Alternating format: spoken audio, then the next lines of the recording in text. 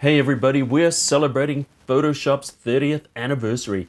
And to do that, I'm doing 30 of my best Photoshop tips. So this is part 2, it's a 3-parter, so I have already done 10 tips. If you haven't seen them yet, check those out, but stay tuned for 10 right now that are gonna save you a ton of time. These are those kind of tips that you just, you wish you'd known before, you kick yourself for not knowing because you've done things the slow or the hard way, or struggled with things that I'm gonna help you with right now.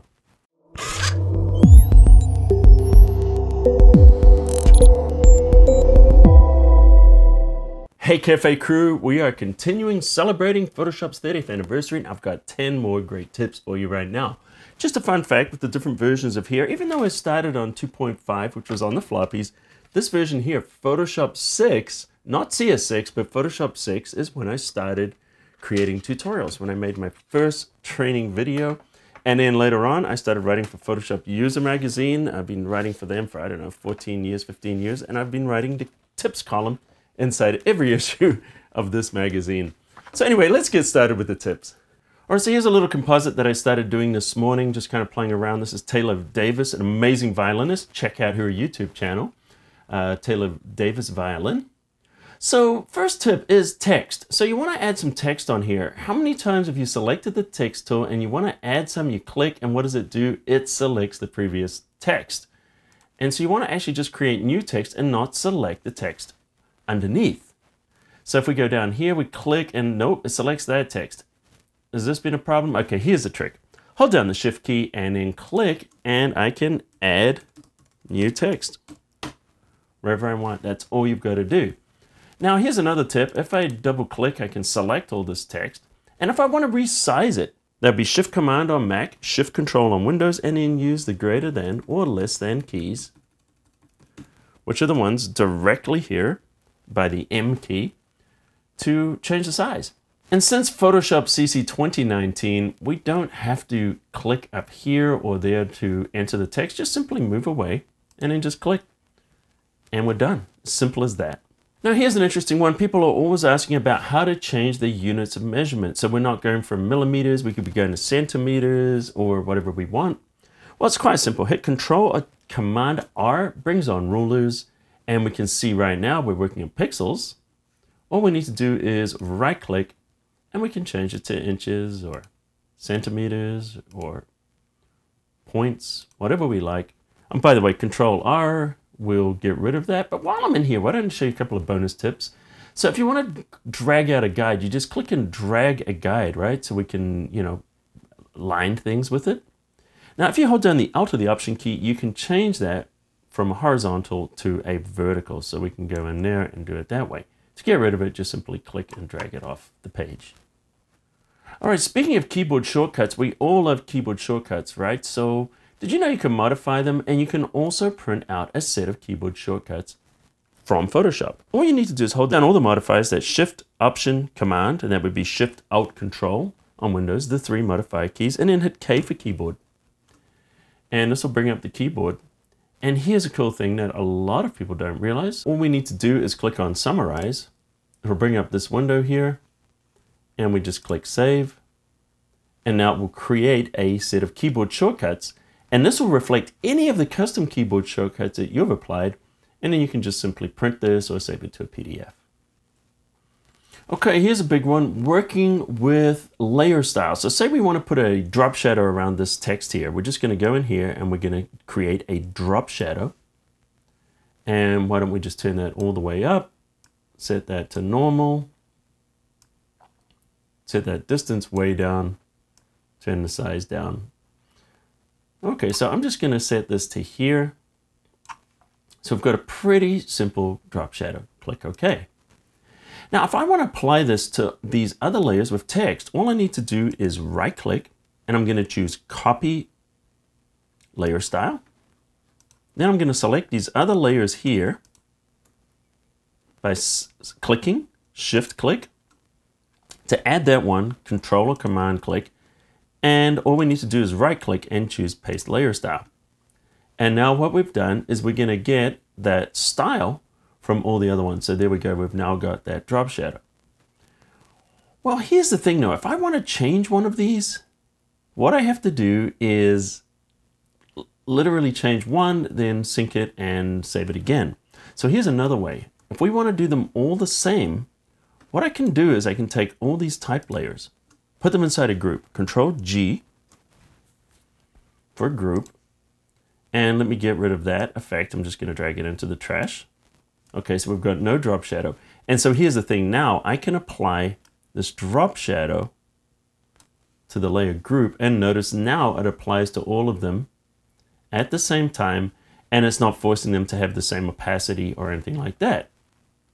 And this way, if I want to change something, all I need to do is just double click on here, and if I wanted to put a glow around it, which probably not going to do, but I could just very easily click once and applies it to all those layers. But now what if there's a layer that I don't want to do those effects to, like say time is running out? All I need to do is just drag it above the group, and now we get it outside of there, and I can apply my own effect. Now if I want to use the same effect, if I just hit the Alt or the Option key, I can copy that just by clicking and dragging, and notice now that that effect is there. Let me turn the opacity up on this one because I want to show you a little trick here. Sometimes I want to do a double glow around here to make it look a little bit more realistic. All right, so let's put an outer glow on it, so we can just double click. We're going to go in the effects, and we want to add an outer glow. So let's add a bluish color to it.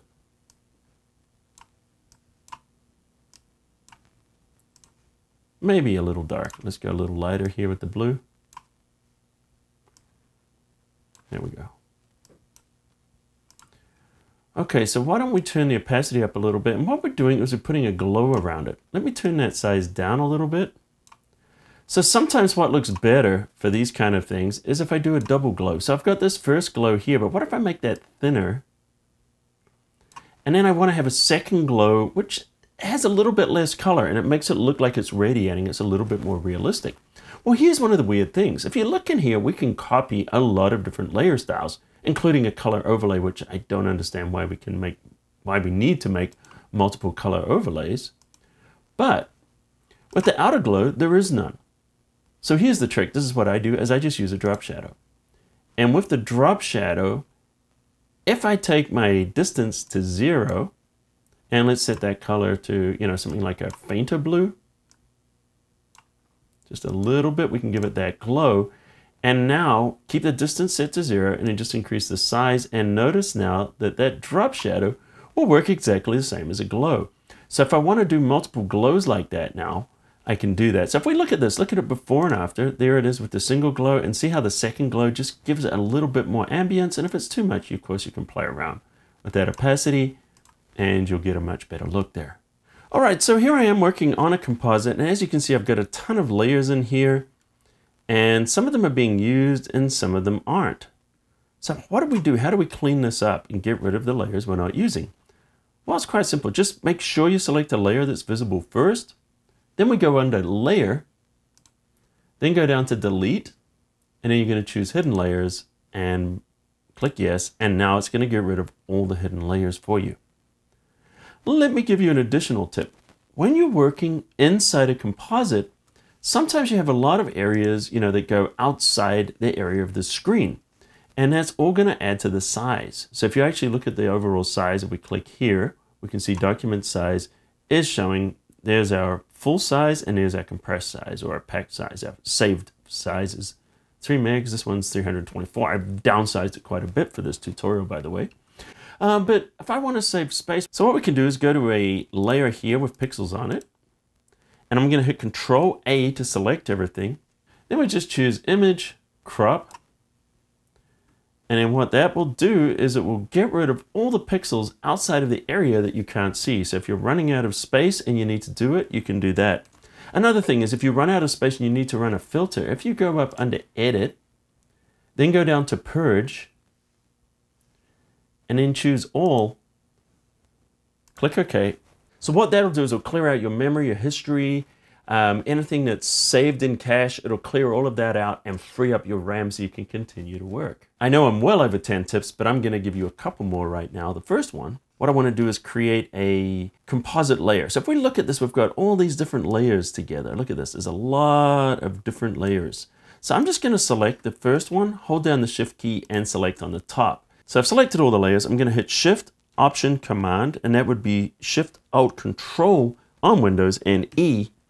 And what that will do is it'll give you a new layer on top that consists of all the layers together. So rather than flattening them and losing the ability to go through and change them, we can drop this layer on top, and then this enables us to do things like go into Camera Raw here. And then say I wanted to do adjustments and give a bit more contrast to the overall image. Maybe I wanted to give it more vibrance and just kind of generally change the look and feel, you know, do a little playing around with the color. And then I can do a final pass. Now I love to do this for the final coloring pass. I like to put it in there so we can see before and after, see how I was able to work on all of those layers together. And an additional tip, sometimes I'll take this and I'll look at, you know, the layers underneath. I'm taking opacity to 0. Sometimes I'll just blend it in so I get a mix between the original colors and the new color that I've created in Camera Raw. And sometimes that's the Goldilocks amount that I like. All right, guys, I've definitely over-delivered. I've done more than 10 tips. So I've got 10 more coming in the next episode. Once again, this is the second episode of the 30 tips. And by the way, I'm curious, any of these new to you guys? Let me know what your favorite one was in the comments and if you learned any new ones. And by the way, if you're new here to the Photoshop Cafe, consider hitting the subscribe button right now so you get all these tips from me, including the next ones that I'm going to do very soon. Turn on the notification bell so you know when I upload, which is usually every Tuesday. So anyway, guys, if you like this, smash the like button into dust. Happy 30th anniversary Photoshop, or happy birthday, I guess. And until next time, I'll see you at the cafe. And celebrating Photoshop's 30th anniversary. Okay. So to celebrate Photoshop's 30th anniversary. So to celebrate the Photoshop's, all right, to celebrate Photoshop's, geez. To celebrate Photoshop's, hey everybody, we're celebrating Photoshop's 30th anniversary, 30th anniversary. Why is that such a tongue twister? 30th anniversary, Photoshop's 30th anniversary. Photoshop turns 30, maybe that's easier to say. Tongue twister.